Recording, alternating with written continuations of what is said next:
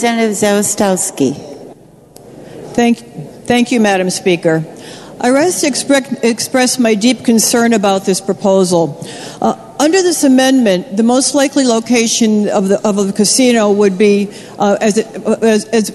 according to most of the proposals I've heard, along the I-91 corridor north of Hartford. That seems to be the target area for most of the proposals.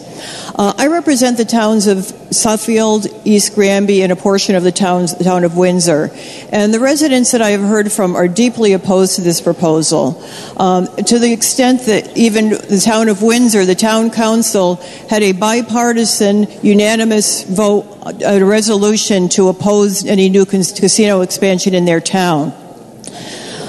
Even though it's unlikely that a casino would be located directly within the towns of my district, the likelihood that they would be in surrounding towns is fairly high under this proposal.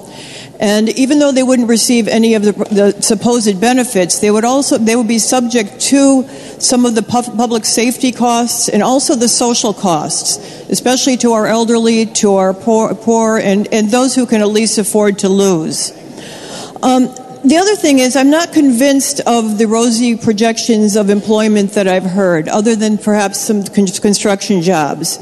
The steady decline in a casino income over the recent years, in conjunction with the proposed new casino at Springfield, really doesn't bode well as far as I'm concerned for the long-term future of this. I just don't see this as a growth industry for this area. There's also talk about possibly using one of the vacant buildings along I-91 to redevelop as a casino, and I would love to see some long-term use of these buildings.